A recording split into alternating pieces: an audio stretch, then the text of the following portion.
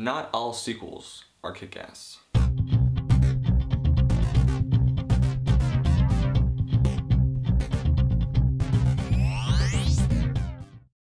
Kick-Ass 2 sees the title character, Hit Girl, and others teaming up to defeat Mother... you know what. To be honest, I was not a fan of the first one. Nick Cage was a badass, but the story was bland and the violence was monotonous. It wasn't fun to watch. But here?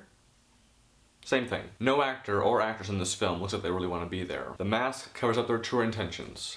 Payday. Aaron Johnson is just plain bored as Kick-Ass and provides a voice-over narration that's much like Peter Parker and Spider-Man, and you forget it even exists until he speaks up again. Chloe Grace Moretz is really the only interesting person in this movie and has the biggest and also like the only character arc in this movie. She really just needs her own movie because, let's be honest here, if you see this, will you see it for her or for Kick-Ass? That's what I thought. Jim Carrey as Colonel Stars and Stripes was a welcome addition, but he was wasted. Had his character been in this movie longer, he would have made it decent.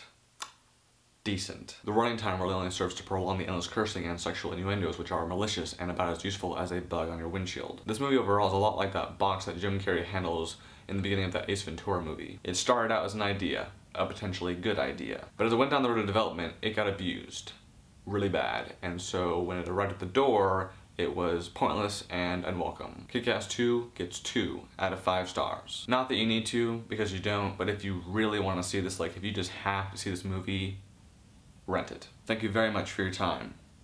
Have an awesome day.